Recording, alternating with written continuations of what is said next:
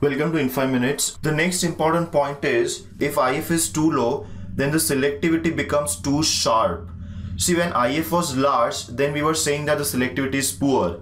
So it is very obvious that if the IF is too low, then the selectivity will be too sharp. That is again because of the relationship between bandwidth and the center frequency.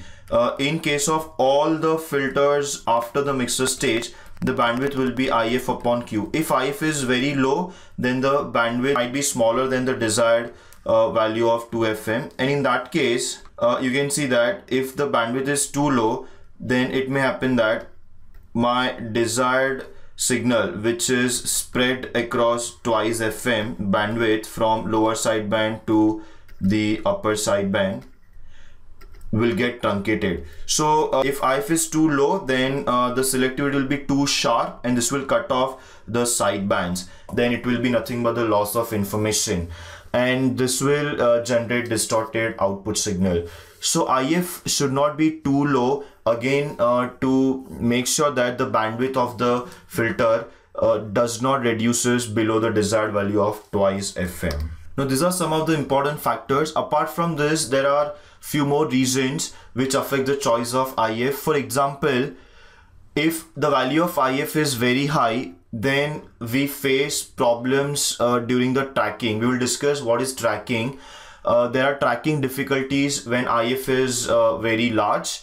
One more important factor is when the IF is chosen between the tuning range of the receiver. The tuning range of the AM receiver is from 540 kHz to 1650 kHz because that's the range of DSBFC AM signals.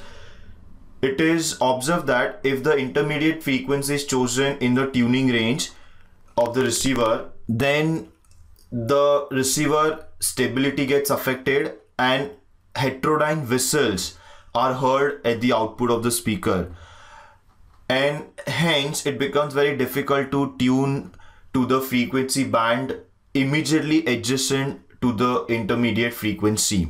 So IF should not fall into the tuning range also. It has to be outside 540 kHz to 1650 kHz. If it is higher than 1650 kHz, then it defeats the whole purpose of down conversion of signal frequency to low frequency and having the operation at low frequency so that stray capacitance problems do not occur. And hence it has to be lower than 540 kHz, which is the minimum station frequency.